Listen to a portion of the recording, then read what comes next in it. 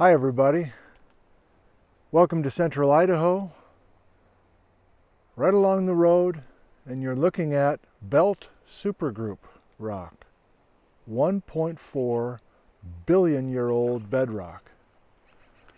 I'm right along US 93, driving north from Ellis up to the town of Salmon. The Precambrian River is coming in from the right here. And I'm following along with Roadside Geology of Idaho, Paul Link, who I just visited with last night, and others, and wonderful illustrations by Chelsea Feeney, who I do not know. Here's why I decided to stop. We are right here where the Precambrian is coming in to the Salmon. And if we look carefully, there's some Y, some bedrock labeled Y. And the Y is Metaproterozoic metasedimentary rocks of the Lemhi subbasin of the Belt Basin. Basically, those are the Precambrian bedrock units of the Belt Supergroup that are showing up here in the Lemhi region. So I'm really at ground zero for detrital zircons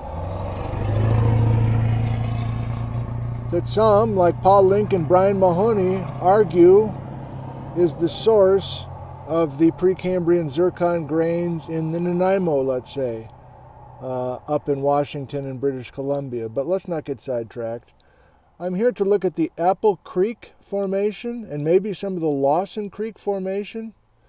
And let's just go right to what Paul is telling us. I'm in the section of this book where we're driving from Chalice, the town of Chalice. By the way, I just drove through Chalice. I didn't get this clear view like we have in the photo, but I'm realizing that all of the Chalice volcanics of this area have amazing exposures that we don't have in central Washington. So there's mapped calderas that I guess I didn't quite realize were mapped like this so visibly. And so basically I need to come back here and really get a good sense of what large-scale exposure of the Chalice magmas look like without a bunch of cover like the flood basalts in the Pacific Northwest. I think really learning the details of this area around Chalice, Idaho will help me ultimately understand formations like the Teanaway Formation and others up in my neck of the woods in central Washington. Again, I'm getting sidetracked. So I'm at Ellis. I mean, there's Ellis, an old gas station that no longer exists, and an old post office that I'm not sure is still working. But what does Paul tell us? On the east side of the Precambrian Junction, that's where we are, bedding plains of the Apple Creek Formation of the Lemhi Group dip steeply westward toward the road, and you can see ripple marks on the rock surfaces. These sediments were deposited in and at the edge of a shallow inland sea, or huge lake in the Belt Basin, 1.4 billion years ago. Depositional features such as mud cracks and ripple marks are well preserved in these rocks because land plants did not yet exist. High rates of erosion on the vegetationless land caused high rates of sedimentation in the basins, covering up and preserving depositional features. Plus, there were no worms or other creatures to stir up the sediment. You can see more belt rock for several miles north. Well, I'm not going to stop every 3 miles. You know, I got to get home eventually. But I thought that we would just kind of go over there together. I got my hammer. We can take a peek at the Salmon River if you like. I'm going to try to do this all in one take. The Ellis Post Office.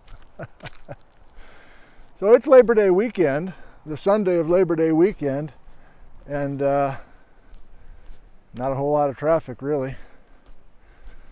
So how can I get over there easily? Oh, I see a private property sign already right over there. And I got my Birkenstock sandals, so I guess I'm not interested in going crazy over there, but I don't know. Let's see what we can find. The Precambrian River entering in to the Salmon River on a hazy Labor Day weekend. So the Belt Supergroup was discussed. Oh God, I see ripple marks from here, for crying out loud. Wow. The Belt Supergroup was discussed in my backyard last fall, almost a year ago. I think I started about September, early September last year. Exotic Terrain A, Exotic Terrain B, they're all still there on YouTube. And I was establishing with you all, if you watched those or were with us, I was establishing that we had this long-lived western margin of North America, which we know about that western margin by studying these thick section of Belt Supergroup rocks. So you don't have to look very hard. My God, are you kidding me? Look at these mud cracks. What the hell? Are you serious? So you may know these bedrock layers of the belt, again, 1.4 billion years ago. You might know them from Glacier National Park, let's say, or exposed along Interstate 90 up by Missoula, Montana. That's the stuff we're talking about. Oh my God. Now, I thought I just saw oh.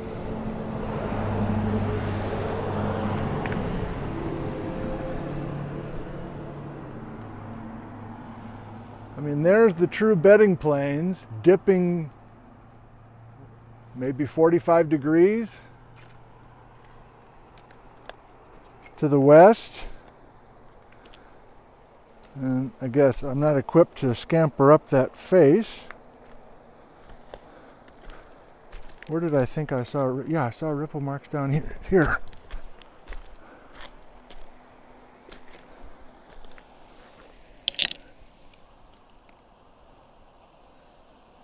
Can you imagine a tidal mud pool before plants were invented? You know what I mean?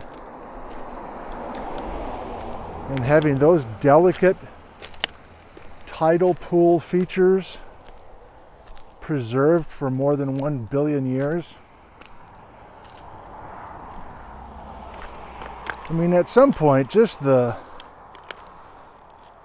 awe of the time that we're talking about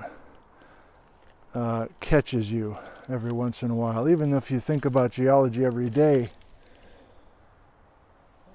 you can spend your whole career in geology and not really know what a billion of anything is. Okay, now I'm a little paralyzed. Don't really know where to go.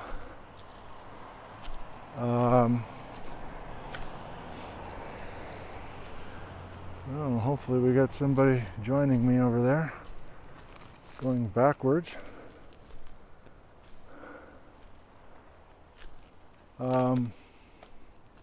Hopefully not reaching for a rifle. I'm in a government car, you know. Holy cow. Yep. I'm standing on ripple marks right here.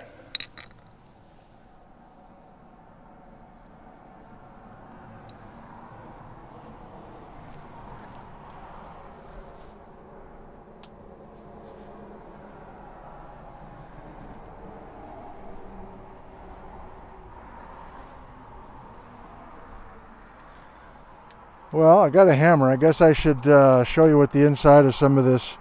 I guess this is, you know, it's always tricky with the belt, I think. Like it's on the verge between the original sedimentary layers and the metamorphic equivalents. So quite often you see the belt supergroup described as a meta sandstone or a meta shale. Like it's not really a... So just that sound, I mean, I guess without any context, I'd call this a slate. We're bordering on a phyllite. Can I zoom for you? You see a little flaky flecks. Some foliation developed. But, you know, I can look at the belt anywhere, I guess. The part where we have these delicate features, did I just luck out? Did I just luck out and stumble on mud cracks, and that's the only mud cracks that are here? Oh no, I suppose these are. Are they?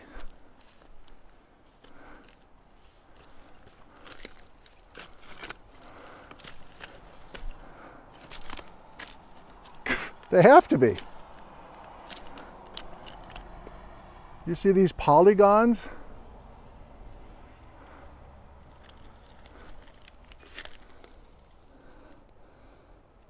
I mean, I don't know how else to explain the polygons.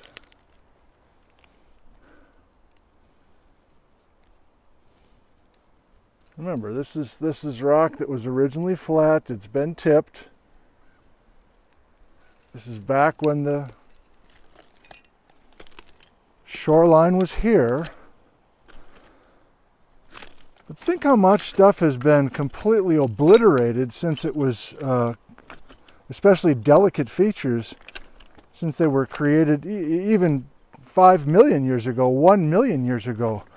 This is some of the oldest rock in North America, and it's got the most delicate preservation? That's crazy. Oh boy, I think I see more. So I've already showed you, let's see, what I thought were for sure mud cracks. Now I'm kind of showing some polygons that I don't know how confident I am, but this face looks interesting over here. And as I'm filming this whole thing in one take, you're probably going, yeah, you just missed a bunch of stuff. You just walked over like some of the best stuff. I probably did. I'm just trying not to fall.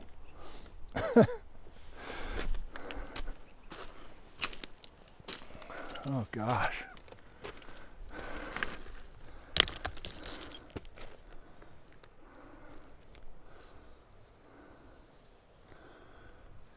Belt Supergroup. We have some of this in northeastern Washington, but not much. And as soon as we get a little bit further west, we're into the exotic terrains that were accreted starting 170 million years ago. I guess I'm really looking, before I sign off, for some dynamite ripple marks. I mean, we've already seen some.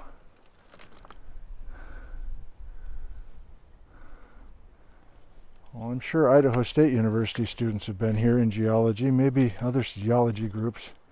Maybe you've been here. Maybe you know about this spot. Just the accessibility of it. I mean, you can mail a postcard, get some gas back in the day, and then come over here and fondle some ripple marks and be a much richer person for it.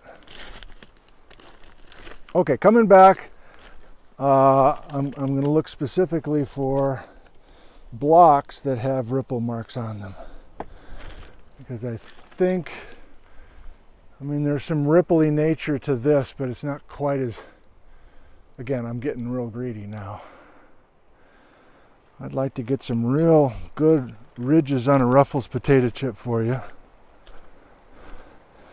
on an individual block. And you let me know if you see one. Ha.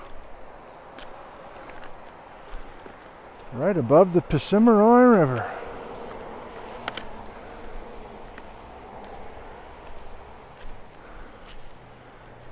You're like, come on, buddy, do you really have to do it in one take? Do you really have to do it in one take? Well, I think I do. I think there's kind of a power, wrong word. I think there's kind of a nice, oh boy, I gotta look at those mud cracks again. I know I said I was gonna look at ripple marks. God dang. I hope it shows up as well for you as it does for me standing right here. And if you're in the area, this is worth a stop, I would say. Forgot what I was saying. Oh, one take. Yeah, I just think the part where the whole goal of these, if it hasn't been clear to you, or I guess what I'm evolving into with the style out here filming is trying to get as close to true as the experience of just being out here with me, I guess. Like, we're just piling out of the car, we're reading a little bit in the back of the car, and we're like, let's go over and take a look. I mean, from all of my days in geology, that's kind of the experience. Or instead of a roadside book, you've got a map or you've got a report or something else, but quite often you just, get tipped off to a particular milepost marker or an intersection like this, and then you just go over and take a look. And maybe you're not excited and you move on, or maybe you are excited and you stay for half a day. I don't think I'm staying for half a day, but for such a humble little outcrop that most people are driving right by, there's quite a bit to offer here. I'm at the 16-minute mark. Is this going to be a 16-minute video? Am I about to cut this thing off? Maybe. I can't deal with that face. This one's a little less harsh, so maybe I don't know why, but maybe I'll go up on it a little bit in my bare feet. Probably burn the bottom of my feet.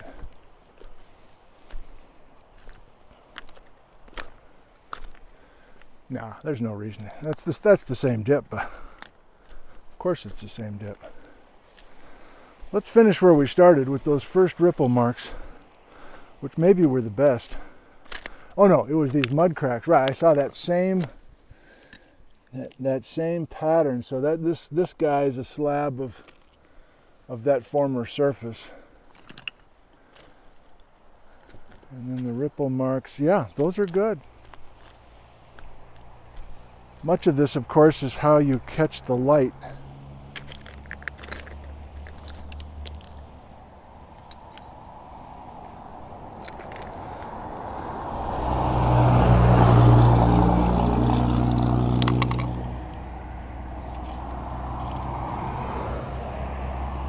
It's a little bit of dancing water from 1.4 million years ago.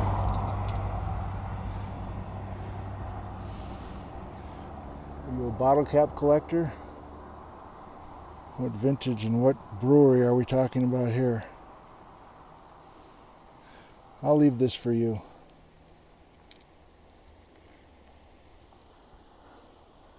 Looks like a fossil. It's not. Okay.